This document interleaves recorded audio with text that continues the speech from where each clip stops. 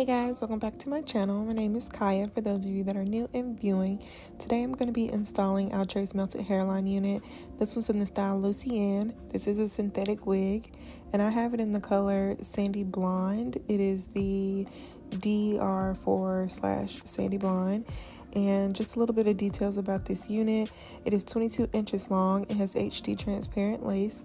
The melted hairline series of units comes with a frontal effect hairline, and it also claims to say that no plucking is required. You can use heat on it up to 400 degrees, and it has some baby hairs included as well. So the first thing I did was pluck the unit off of my head, and then I also tinted the lace because the lace was just a little bit pale, and once I tint the lace it usually blends into my skin a lot better. So once I put the unit on, I just started with cutting off the lace first, and then I did a little bit of extra plucking wherever I saw that it was necessary.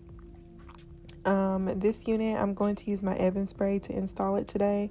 I'm just going to spray around the hairline and use just a tad bit of spray, and I'll tie that down with my elastic hairband just to hold it in place.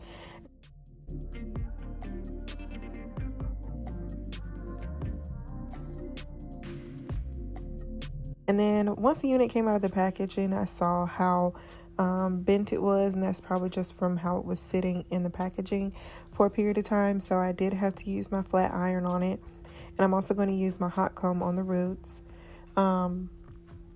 So I needed to straighten out the hair since it had the crimps in it, and it straightened out pretty well, considering that it is synthetic hair, and I felt like it didn't really lose any texture from it.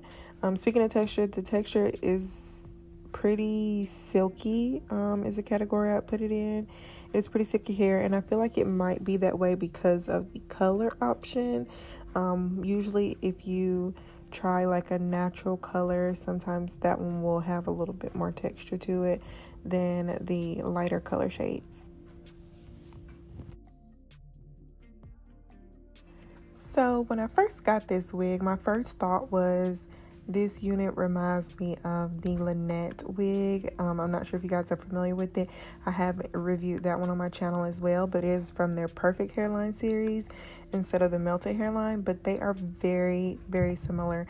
I think the only difference is that this unit is a little bit longer, but I definitely felt like I was wearing the exact same wig, to be honest. It just didn't have like the, I guess, perfect hairline to work with, and that it was just a tad bit longer. Lynette also might be a little bit thicker than this unit.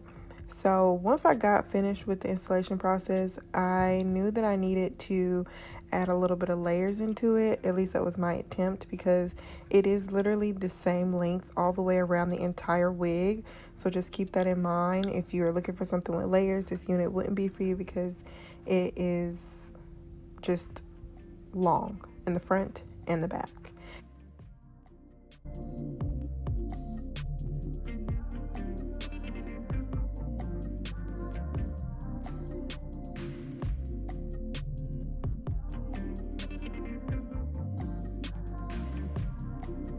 And then I also started to see a few scraggle pieces at the end. I guess that came from brushing it and probably using the flat iron as well.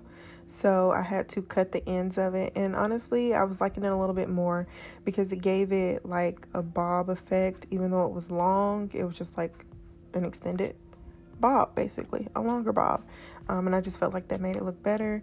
I felt like the unit was tangling quite a bit, and it also fell kind of thin towards the ends, and I don't really like, for especially if you're going to have longer hair, you don't want it to look really thin at the ends. And I feel like, I mean, that's in general, you just don't want your ends to be super thin. I just felt like the top was like super full, but once you got to the end of the hair, it didn't keep that same density that I would like to see.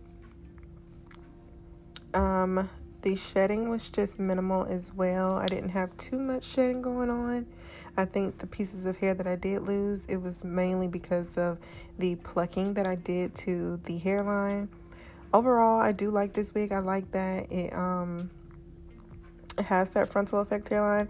I don't like the fact that I had to pluck it so much to make it look natural because I felt like it was really full straight out of the pack.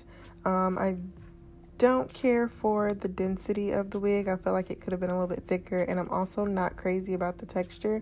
Do I think this is still a wig to add to your collection?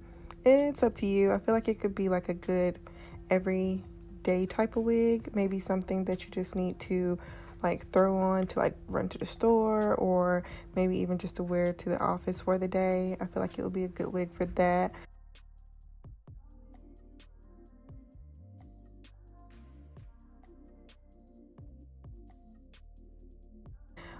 But I feel like it's kind of like a basic look. It's nothing super special about it, but I feel like the color kind of made it pop just a little bit more, especially since I don't ever wear colors this bright or this blonde.